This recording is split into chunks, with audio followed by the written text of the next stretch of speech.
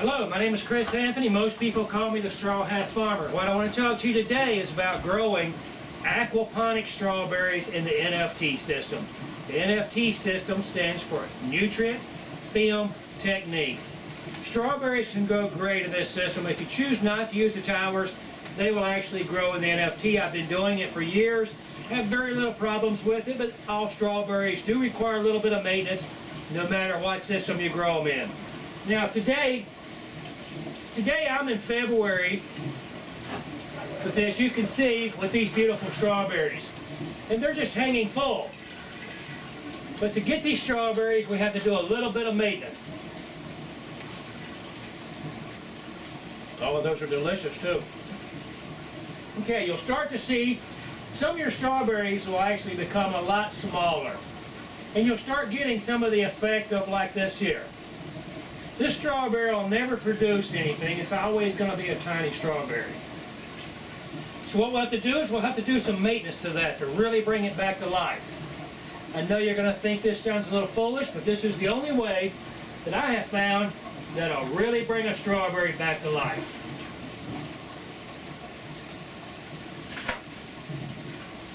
Cut all the old growth off of it.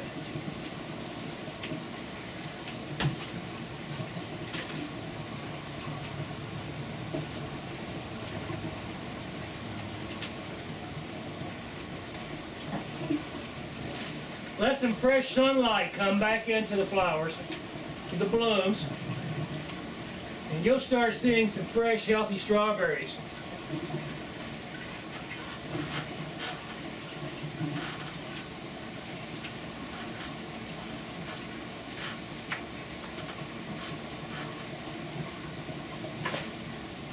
We're looking for strawberries, and to get good, healthy strawberries, we need to get sunlight in here.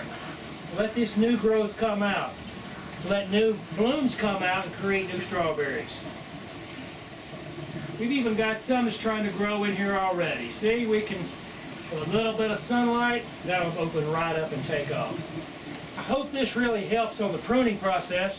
Now, I want to show you a couple of more things about strawberries and easy ways to take care of them. And I want to show you how to plant one in the NFT system and a couple of other tips. Okay, now I'm going to show you how to start your strawberry plants off in the NFT system. Now these strawberry plants here aren't the prettiest, but they were germinated from seeds. If you're curious how I do my strawberry seeds, I actually lay them in a wet, damp paper towel, and I put them in the freezer for overnight, give them a good freezing, and then I lay the paper towel in kind of a dark, cool place after they come out of the freezer.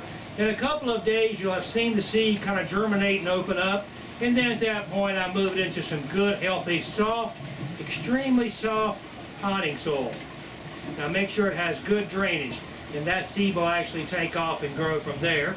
And then in a few weeks, you'll have a nice little strawberry plant like this. Now the first thing you're going to want to do is you're going to want to take that out of your starter cup. You're going to drop it down inside of a bucket of water. You're going to wet that potting soil up nice and wet so that you can access the roots. Then once you access the roots, you'll just kind of massage it a little bit.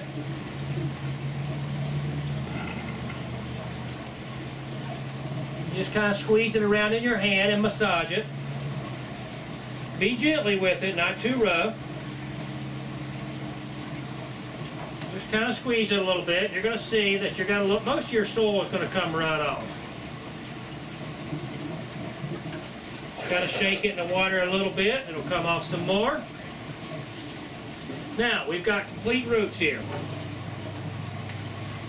Then you'll take your grow media. You'll place the base of the strawberry right about the top of the cup. Now, what I'm using for grow media here is I use stone, which is, I'm just in a part of the world that has a good, healthy stone for aquaponics. So I have that availability. All of you won't. A lot of you are going to have a lot of limestone or a very poor stone to be using in aquaponics. Okay, you don't want to fill it up with gravel because this is what I call a long-lived plant in aquaponics. And long-lived means that this plant could actually be in this cup for several years. It's not like lettuce where we've only got about 3 weeks in the cup and then we remove it and harvest the lettuce. This actual plant could be in this cup until it completely splits and breaks open this cup. So if you fill this completely full of grow media, it's going to immediately create problems within the first 3 or 4 months. Only put a few pieces of grow media around it, just enough to hold your plant nice and stable. Then you'll drop that into one of your holes. We don't really have an open hole here, but we'll find one. There's one way out here, but you can't see it.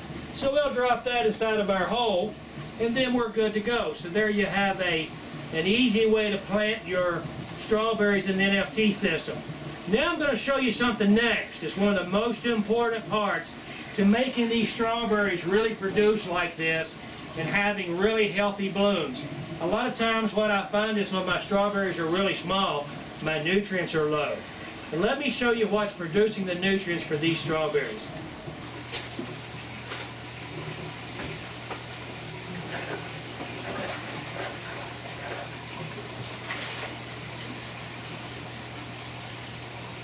If you're going to grow good, healthy strawberries, you're going to get a good nutrient content.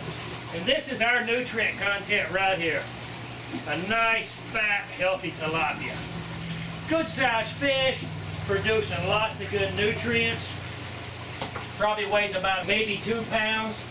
Producing a lot of good, steady waste. We feed most of our tilapia strictly duckweed and leftover vegetables inside the greenhouse. And we're actually allowing them to eat a couple of times a day, so they're producing lots of waste. And then that waste is processed out and sent through our system to make those strawberries you saw earlier. Now, if you're going to have a system running strawberries, you want to make sure you either got a lot of fish or really big fish. This tank's running about 20 of those fish, maybe 25. I'm really not sure. We've been eating quite a bit this winter. But you're going to have either a lot of small fish or some really big fish to create enough nutrients to make your strawberries grow. Now keep in mind something about these strawberries. My particular strawberries inside of my greenhouse, they don't do well in the heat of summer. About April to May, especially by May, they're pretty much done for the summer. They'll start coming back in September. They kind of just sit there dormant for a couple of months. About September, if I keep them pruned back, the strawberries will start coming back on again. I'll see those blooms coming. Strawberries will start opening up. And then from about September all the way up until about May, I get lots of healthy strawberries as long as I keep them pruned, keep my nutrient content up, and take good care of them. Now, for those summer months, I still keep a soil bed outside of my greenhouse. I cover it with straw for the winter, and it pretty much will come in about May. When my greenhouse strawberries are kind of slowing down, my soil bed strawberries will come in outside, and they'll run through May, June, July, August. They'll produce quite a few through the summer, and then I'll pick back up in the greenhouse through the winter.